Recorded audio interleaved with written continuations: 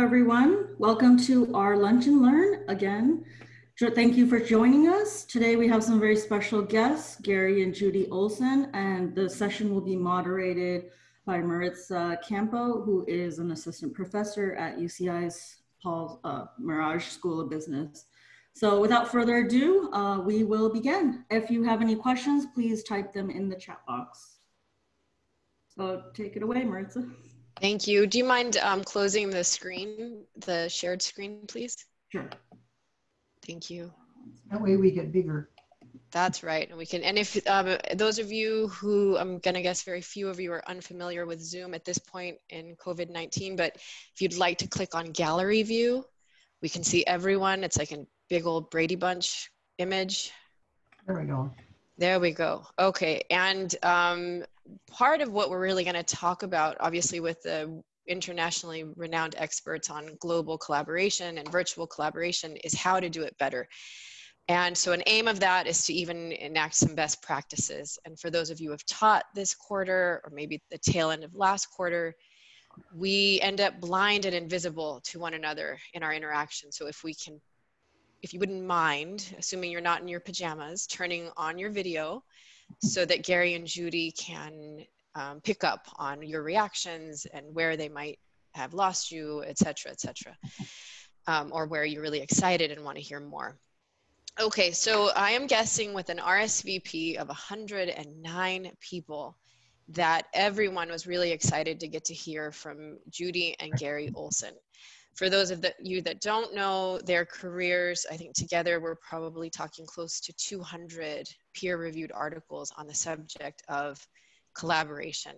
Knowing them personally, I know that it is a calling to think about and to study and to support people working to help them work as effectively as they possibly could. They have been fascinated with technology for a very, very long time, and have thought about how we can work more effectively when we're working across distance, across time zones, across culture, etc. And so, and obviously they are from your home school. So I'm gonna ask them a series of questions, right? Pick their brains, if you will, as all of us are doing Zooming all the time. And please add any questions you have in the chat. If you are uncomfortable with chat, any kind of like exaggerated hand waving, like, wait, hold on, I have a follow-up question, go for it. It's all good. We just want to make sure we connect what they know to what you need as effectively in the 30 minutes we have. First of all, I hope that everybody is well. Everybody has their groceries. Everybody's parents and family are doing A-okay. I just want to acknowledge that these are strange times. And we'll have a couple of questions for Gary and Judy about doing what they have studied for so long under these circumstances. All right, so it is a pleasure again to get to interview them. And the very first question that I would like to ask on behalf of the 58 and counting people on this Zoom call, Gary and Judy, is can you give us the secrets, right? What do you know about interacting optimally via video and technology from your decades of research? Great. Well, I'll start at the basics. That is that you've got to get good audio. So audio's primary over video, because if there's a delay in the audio, people will step all over each other. If you delay 100 milliseconds at the end, then somebody will think it's their turn. And yet you then are talking because you didn't hear that pause. And then you're both talking at the same time. It goes back and forth, no, you, and then they both shut up, and it's terrible.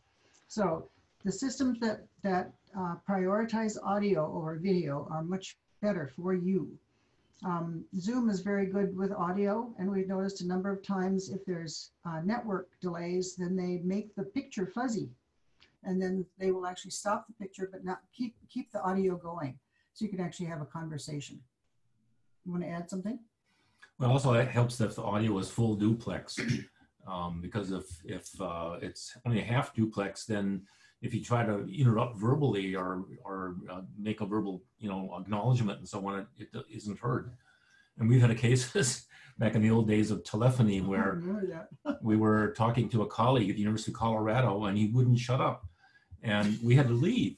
And we finally just had to hang up on him because it was half duplex, and we couldn't break in interrupt him to say goodbye.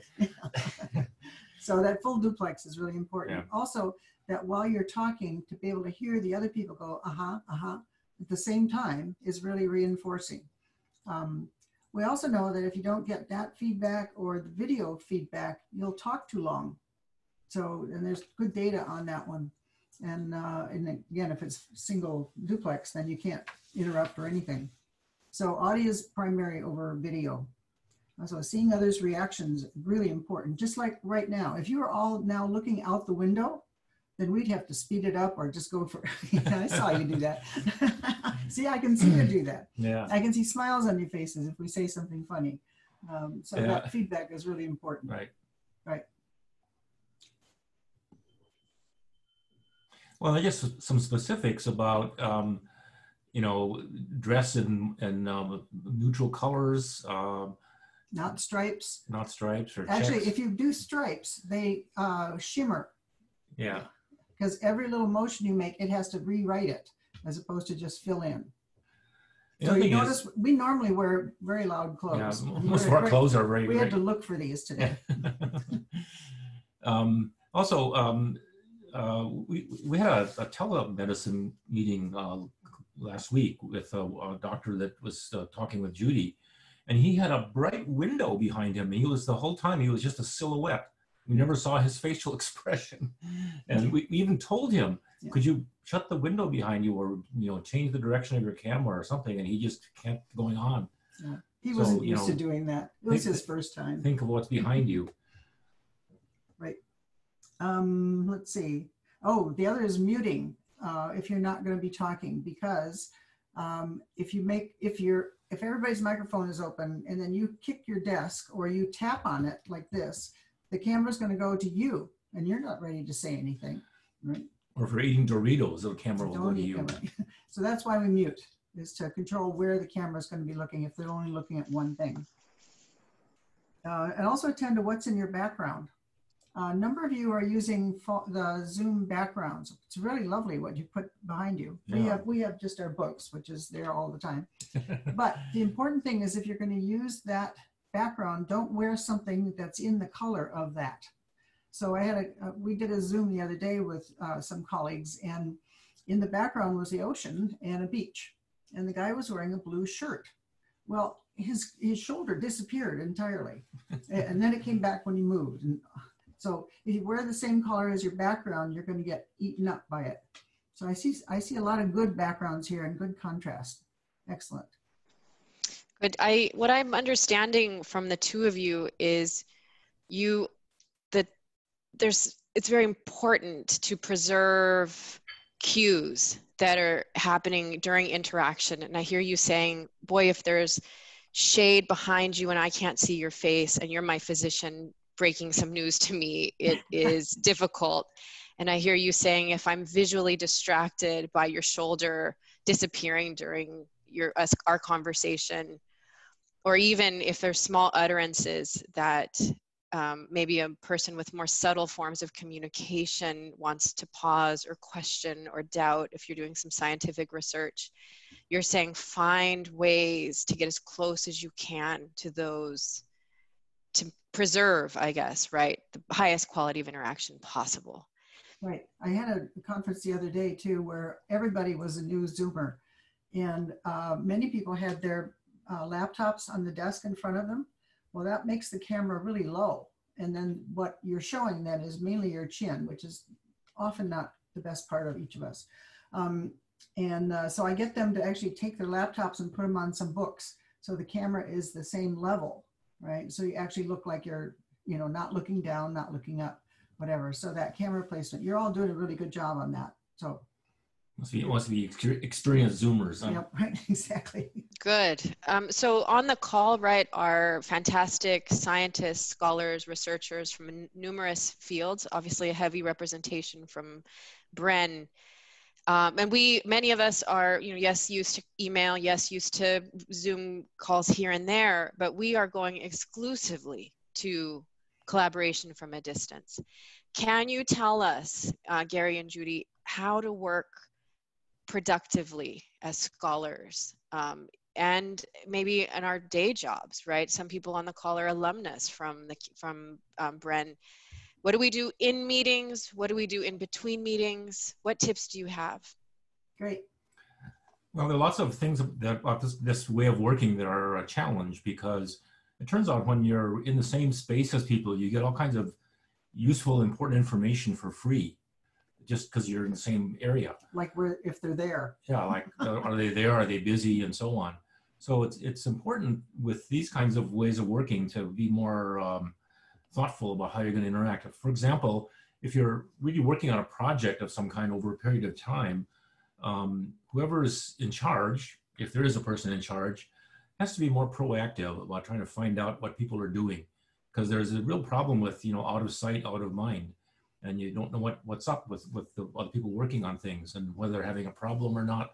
So it really helps for a manager under those conditions to be checking in on kind of a regular basis. And then that raises a thing that Judy feels strongly about, which is establishing what she calls a communication covenant. Maybe you can tell us about that. Sure. Communication covenant is an agreement right at the beginning. I see some people shaking their heads. Michael's doing that because he was a student of my class. And he made a communication covenant. It's a document at the beginning that says, how are we going to do this? So are we going to do text? Are we going to do email to communicate with each other? And if so, what's our phone numbers? What are our emails? Just all in one place. And then it's also, we plan to be on time to these meetings, or if not, be sure to let us know. And then telling you about how a project is going to be, where it's going to be stored as you work on stuff, whether it's going to be in Dropbox or Google Drive or whatever. And because if you don't say those things and you haven't worked with everybody before, then it goes haywire. People get all confused, documents get lost, all that kind of stuff. Hey, Judy, so I'm noticing that we have PhD students that are now working 1, 2, 3 in the morning. We have working parents that are working 5 a.m., 4 p.m., and we're collaborating with one another. And it's even been my case that we had a working document and you go, wait a minute, we have a conflicted version. You did all this work and then I did all this work, and so you ran away from the computer and didn't close it. And how do we avoid duplication of efforts? How do we synchronize a little more effectively? Well, again, if you can say in the communication covenant, how are you going to do that? How are you going to hand off documents, or when it's we had a case of writing a paper with 2 other people, and we decided we were going to use Google Docs. And that was great because we were working with Google people.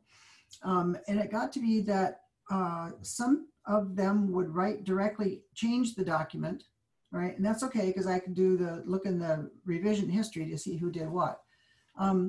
But then others would just put comments on it. Like, this sentence is too long, and I want to go, well, shorten it for heaven's sakes. So we have to decide what our roles are, who's in control of the document, if anybody, and then what can people do? Can they change it? Do they have to comment? Is this read only? And you call me on the phone? Because some of that is power distance between people. Well, also, just things like establishing conventions for the project about how you're going to name things and how you're going to keep track of versions. Yeah. And if you're going to have, multiple documents, how are you going to coordinate all that? Are you going to put them in labeled folders? There's just a whole lot of details which can lead to, endless thrashing if they're not looked after carefully. Marisa mentioned one other thing that I've noticed recently, that people are letting me know on email of what their work hours are. So I was being interviewed by somebody yesterday who, when she invited me, she said, I work from 8 to noon and I have children all afternoon. And then she works again in the evening. So I wouldn't expect to do the interview in the afternoon. I look for morning times or evening times. And if I sent her something and didn't hear until, the next morning when I got up, I would think, oh, she's not working at all. Well, she's working very hard, and she sent it to me, at midnight. So understanding the other people's situation. We also had a funny case where we were having a long distance video conference with some people, and we were in California. Some people were in London and some people were in Chicago. And the Chicago people kept being late. There was one person who finally came into the video conference, and she was in hair curlers. And we went, what is going on? And then she finally stumbled over to the video conference and said, we're having a blizzard, right? So the fact that we didn't know what the situation was in all these locations, just, you know, we came to the wrong conclusion. You know, I want to ask a question about that blindness. And you suggested that in the absence of seeing your coworker down the hall with an open door, walking, you know, around the halls at work, we make attributions. We say, oh, you're probably binging on Netflix, or, you know, you're not taking work seriously. What do you have as solutions for a manager, a principal investigator, a lab manager for managing that out of sight problem? And maybe even for the employee to manage up, given the blindness that exists right now as we collaborate. Well, there was a lot of work done actually going back into the 1980s and 1990s on the advantage of having always on video. That sometimes this was done like in an area where people might go frequently, like where they pick up their mail or where they would get their coffee or whatever. Now we're all in homes and in this era, so it's a little different. But if there's some key people that you need to keep in touch with, and you'd like to be able to have, you know, spontaneous interactions, you know, you could experiment with just having always on video. Yeah. And one example, I was associate dean for research when I was at Michigan, and I had an administrative assistant who was, you know, very critical to the work we were doing. We initially had offices right next door to each other. But then the whole school moved to a new building, and she was on a different floor than me. So we had always on video, and it was always on mute so that, you know, our conversations were private. But I could see if she was on the telephone, if she had someone in her office, if she wasn't there at all, and vice versa. And, you know, if something came up and I needed to check with her on something, rather than having to walk up to the second floor and find her, I could just see that, oh, she's not there. I'll just wait until she comes back, and so on. That kind of always on video, these days with video being so good and relatively inexpensive or free, that's a workable option. Now, if you have a project of, you know, 6 or 7 or 8 people, it's probably impractical to have always on video with all of them. Although, you know, there's probably no reason why you couldn't. But anyway, there are things like that can be ways of kind of keeping track of things that preserve some of the spontaneity that you have in a co-located setting. But the other kinds of solutions are sharing your calendar, and no, you don't want to have other people know exactly what you're doing. You can set your calendar just to say busy or out of town or whatever. And so I can look and see when I'll get to you next, just to talk. But then also a lot of applications now for video, you look at your contact list and there's a green dot if they're on. So you could, again, in your communication covenant, agree to have like Skype on, not to actually use the Skype, but to have the little green buttons to see whether you're in or out. Right, and so something like Slack or Google Chat, or that's what you're saying, right? So other ways to stay connected, maybe text, email, and then the calendar. I love that idea. So I want to ask, you a question, right? So you have been studying this concept and these dynamics for a long time. Early, first to the party in many ways, right? And here we are in this crisis, and everyone is working this way. As visionaries, having recognized the importance of this topic early, tell us about how you see the future of work. Well, I think we've learned a lot about what we can do to connect to other people.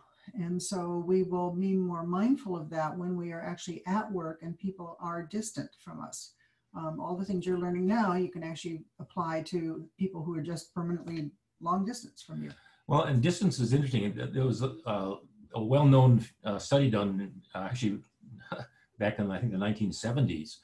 Some of you weren't born then. Yeah. That showed that by distance, we mean anybody who's farther away from you than 30 meters. So they could be someone down at the other end of the hall that you're on, or upstairs on a different floor, or of course on a university, they're in a different building. And those are all distant collaborations. And so some of the things we're learning now about how to interact with people that are across the country can be used, to interact with people who are across the diag.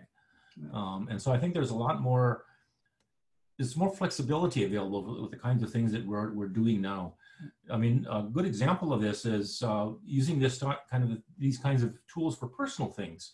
So we started we're a blended family. We have 4 children. They're all married. We have 8 grandchildren. They're in 4 different time zones and in 6 different cities. When you add in both my sisters and Judy's brother and so on. So every Saturday afternoon, we have a family hug. We all get together and just chat and catch up with each other. And we do it on Zoom, and we can see everybody and chat with everybody and so on.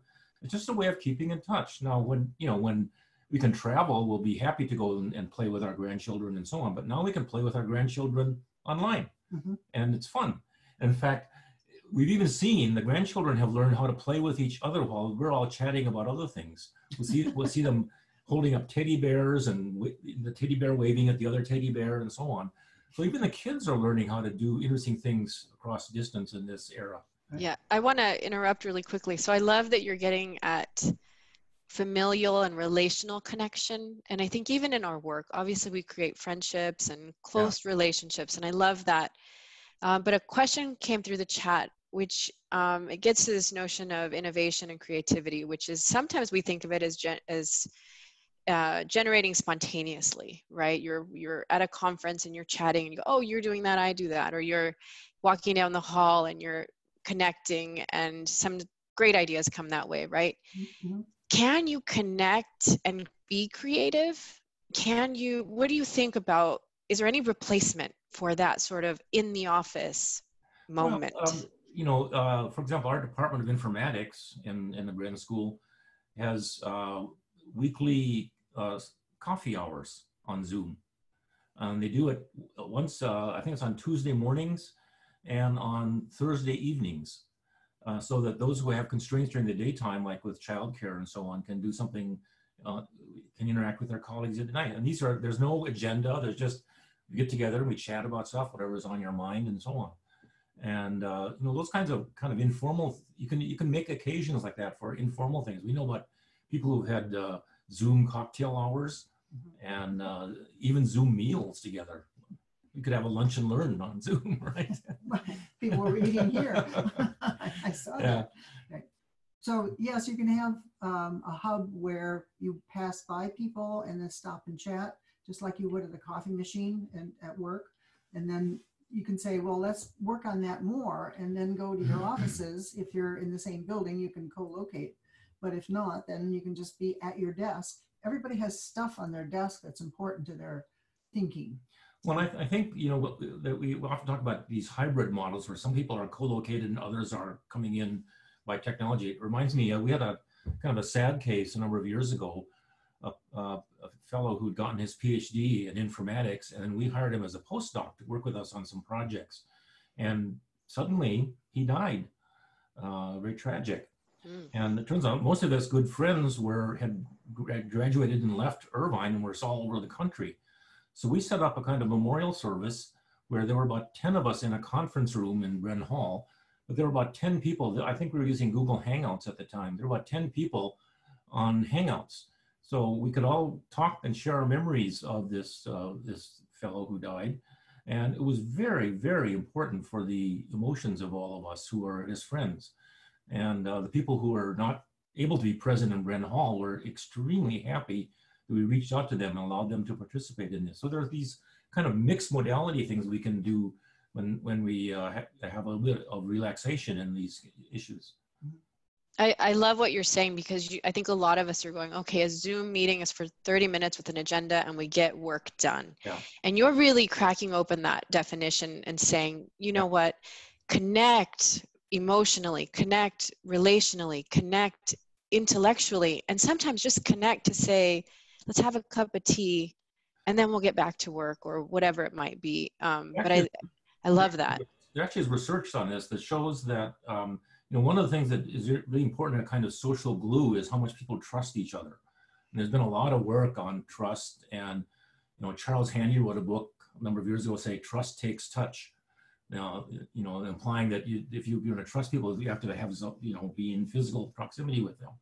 Well, we did a bunch of research some time ago that looked at various ways in which you might get around that. And it turns out there's, in Jim Herbst's lab at Carnegie Mellon did some work as well, that these informal, non-work-based interactions are where you establish trust with people. Right. And so we actually recommend that any meeting that goes from 12 to 12:30 actually start at 10 to 12 and go on 10 minutes afterwards, as if, you know, you're reminded by just seeing somebody, oh, I need to talk to you. Or beforehand, you know, you talk about the weather, you talk about sports. And that really helps the bonding. I had a teleconference that was going on between France and the United States and Germany. And at the end of the meeting, the United States just cut off immediately. And between France and Germany, they had a celebration of somebody who was retiring, and that was his last day. And, you know, for the Americans, time is money. And for the Europeans, time was to keep the bonds. And so it was a big contrast there, that cultural difference.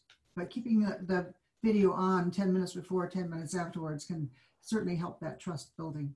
Yeah, because the lesson here is that chit chat about other things is actually very important.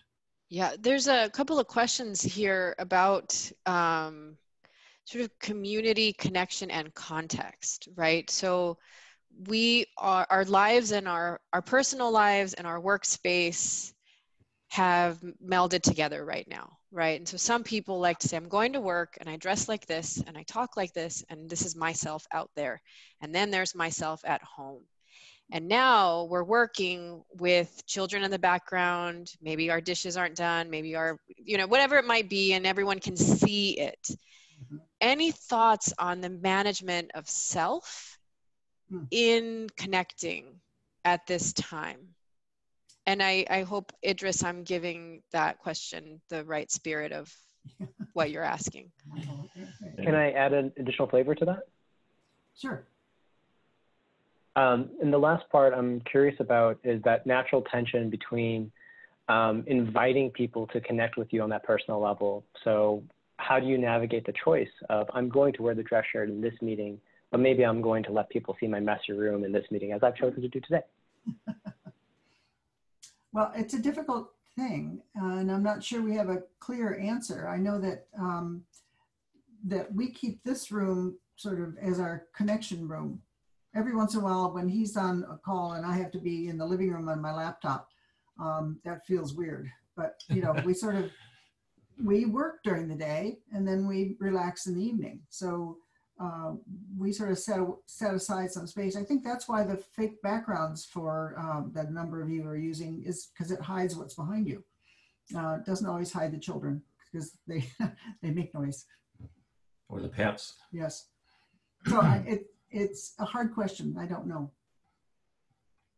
I'll just step in for just about a minute. It's 12:30, so we try to keep these lunch and learns content-wise up to, you know, with the first 30 minutes. We're obviously now just going to start addressing some of the Q&A that's in the format, and then so you can step in and just kind of ask your last closing thoughts.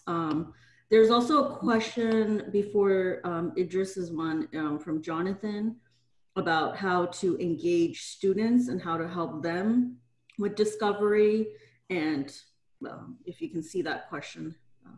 And Jonathan, if you want to step in and ask exactly kind of what you're.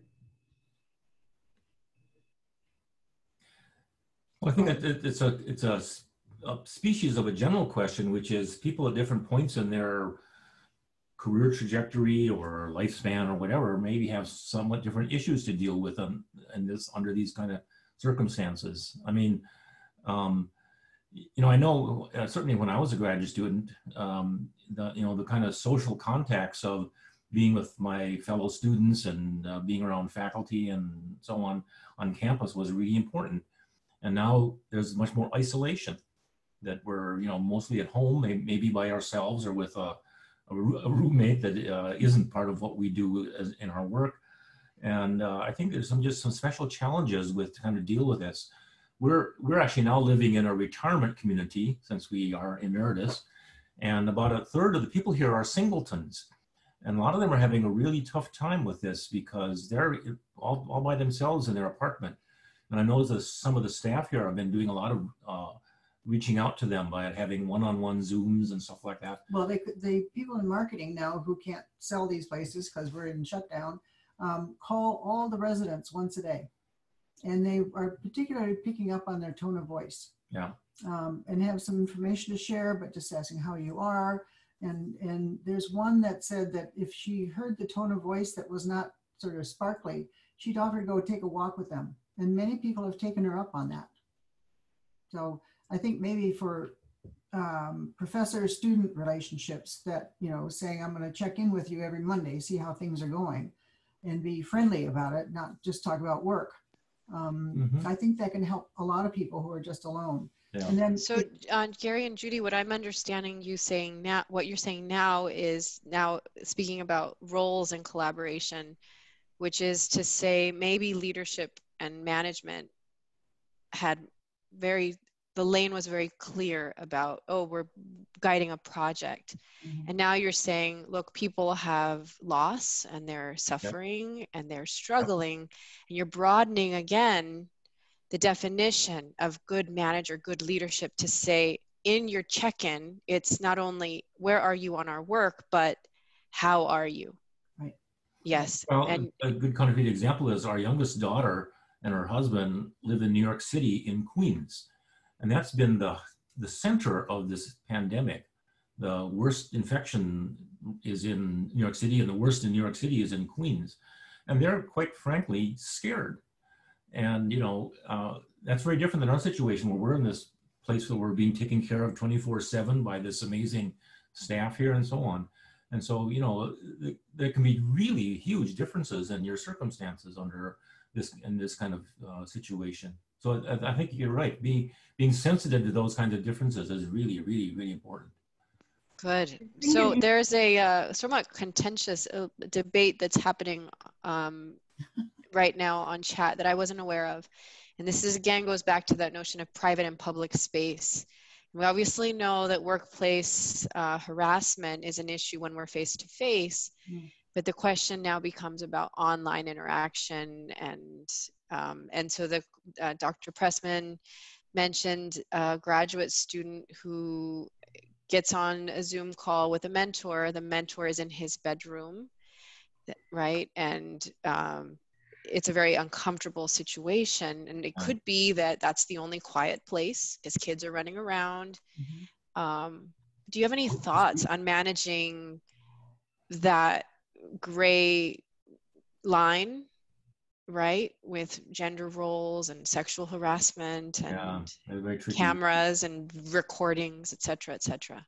Well, I think being sensitive to how you are coming across to the others is really important. And so the background really matters. The bedroom there, we know of a woman who found a corner in the garage that is now her office.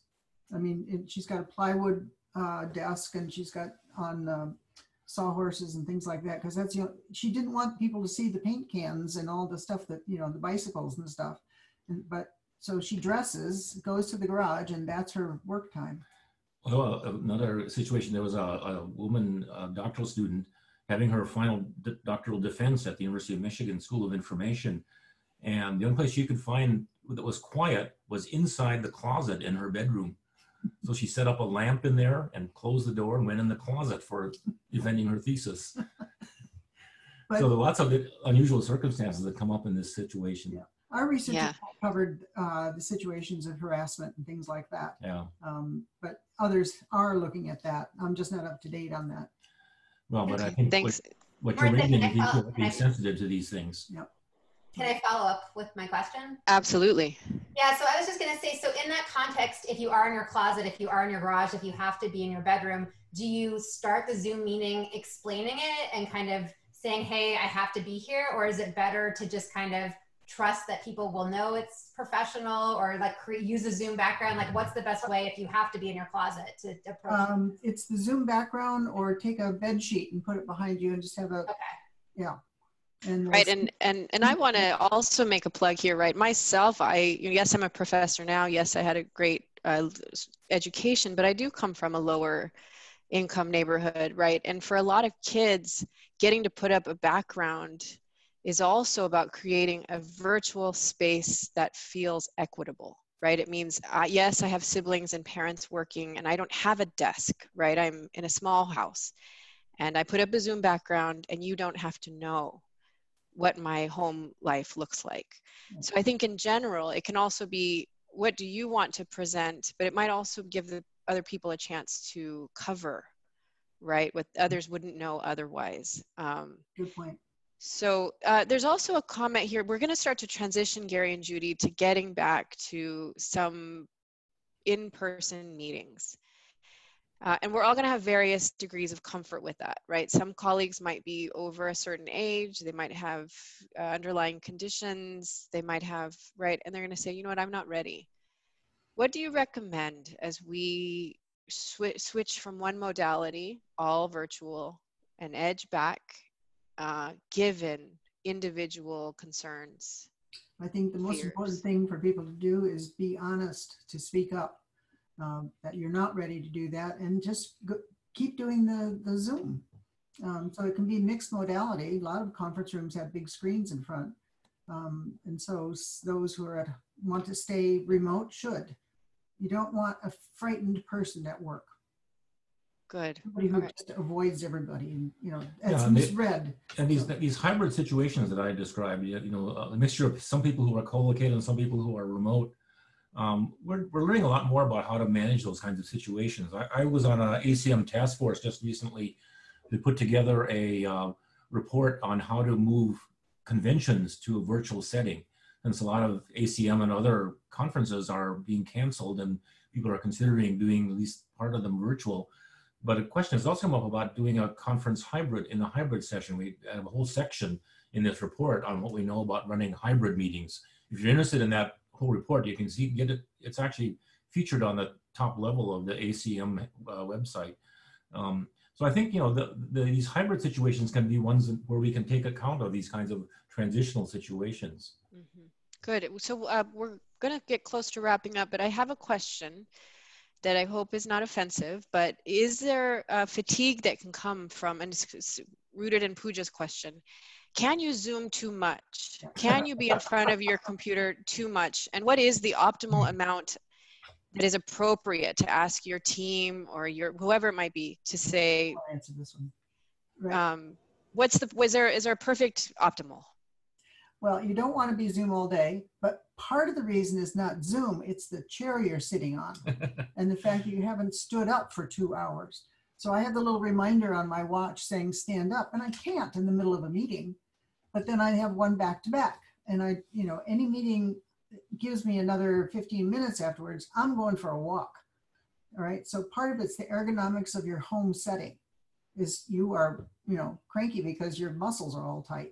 Mm-hmm. Now, I think it's also where we have to pay attention a lot more when we're doing Zoom about, is the technology right? Can I hear? Oh, I forgot to unmute. And there's a level of tension just with that. And that's fatiguing.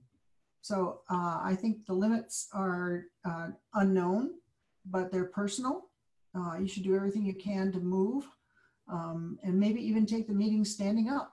Mm-hmm. Well, one of the things we did in our ACM report about virtualization of conferences is, a standard conference is it runs all day for like 3 or 4 days.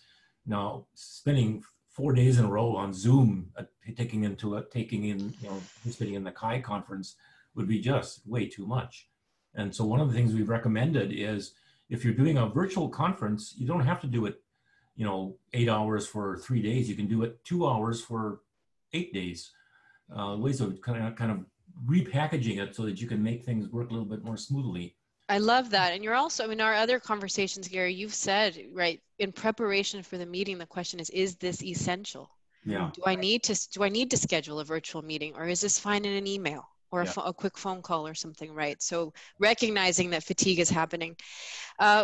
Real quick, so we have a couple more questions coming in. If you make any comments on kids and you guys said you have grandchildren, right? They're probably Zooming for instruction right now and online for learning. We have an entire university doing what do you, and I know you're not School of Education scholars, but any thoughts on its effects? I'll do it.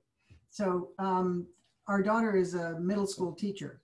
And so she's teaching online and then having check-in times for her children, etc. And in the course of doing that, she's rethinking how she wants to package the instruction. So I think when teachers go back to being face-to-face in classrooms, they're going to they've got some more material now that they've already provided in this time. And they're rethinking what's best for the children.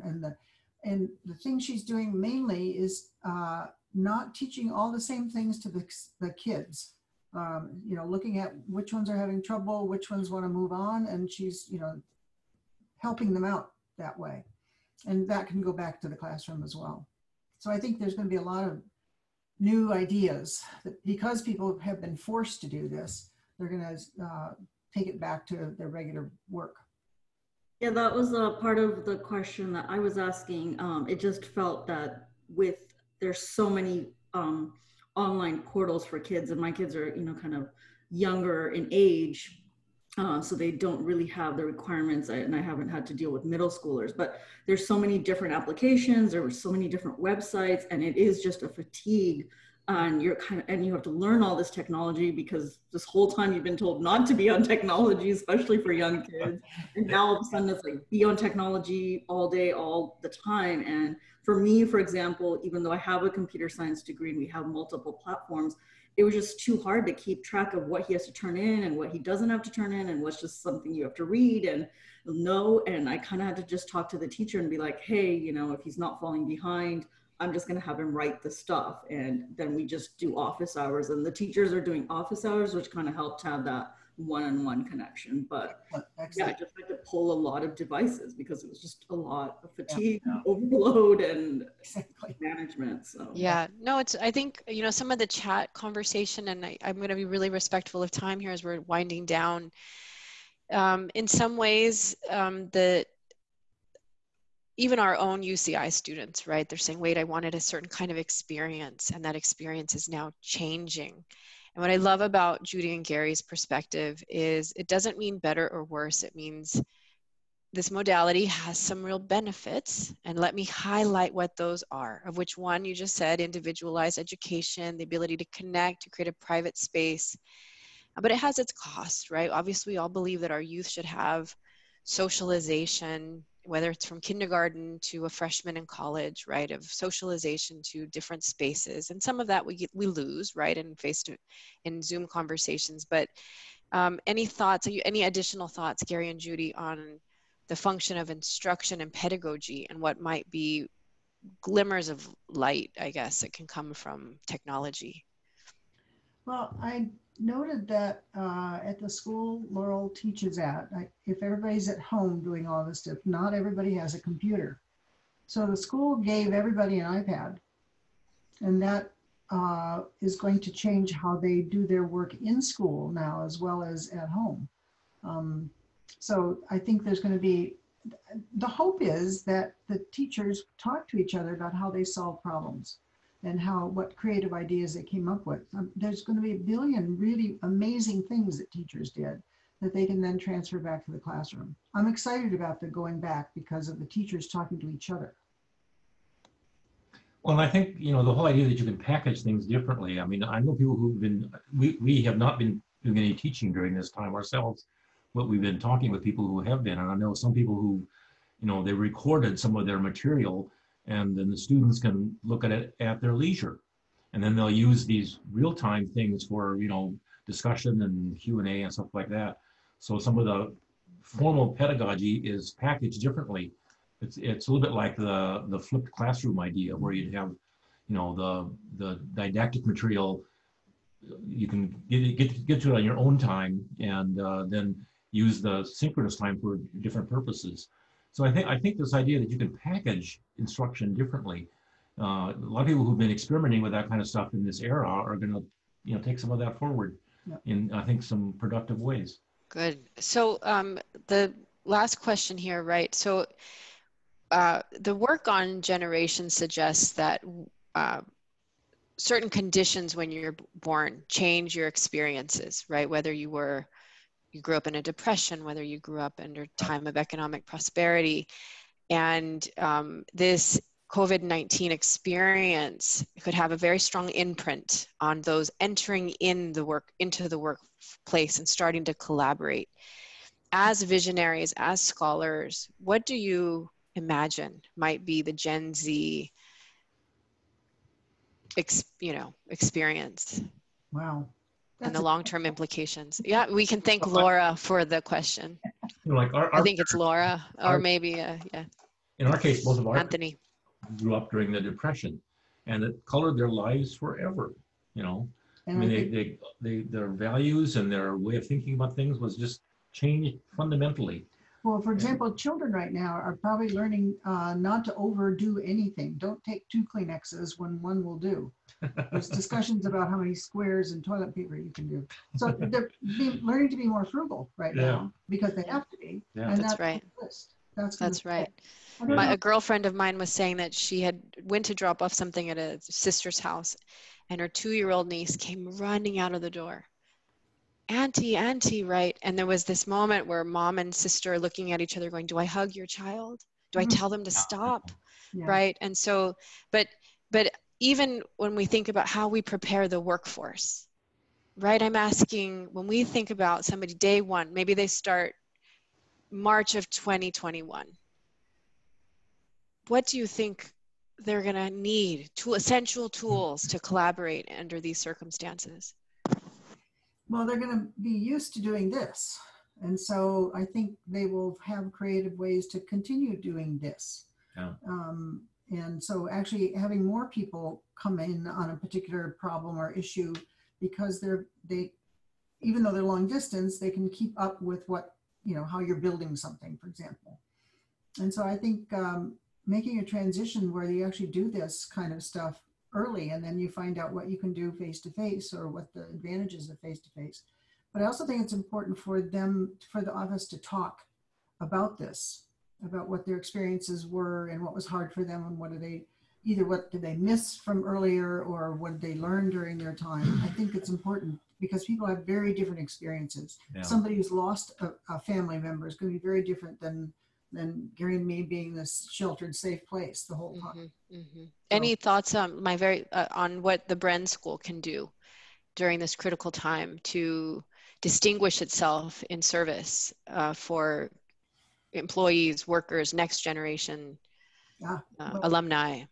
To spread the word and be a helpful tech person. I'm actually spread the best practices. Yes. Is that what you're suggesting? Be a dissemination mechanism. Okay. And also make sure people are aware of what services are out there. I know, we'll highlight things having to do with mental health or other kinds of economic issues and so on. Out there. Yeah. There are a lot of things out there people don't necessarily know about. So just make sure those are highlighted and people are aware of them. Excellent. Well, I would like to thank everyone here. We have stayed at almost 65 people for longer than the average lunch and learn. Gary and Judy, after a lifetime of studying this, anything else you would like to leave your audience today? We don't know everything yet. So for those of you who would like to continue this saga, there's a lot more to learn about all this. Yeah. Take notes of everything that's happening. You mean gather data and write the next series of papers and reports, right? Okay, now, if I could ask, Pooja's sharing her screen here.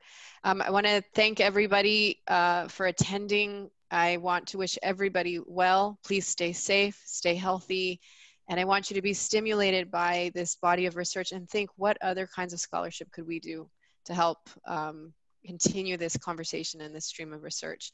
Pooja, thank you very much for inviting us.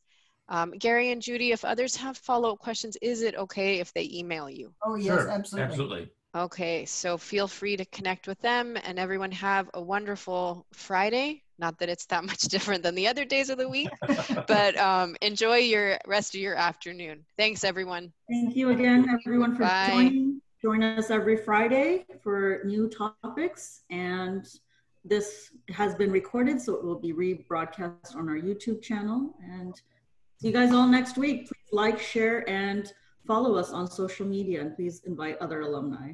Thank you again, Gary and Judy, and thank you, Maritza. Of course. Thanks, Thank you. Bye, everyone. Bye.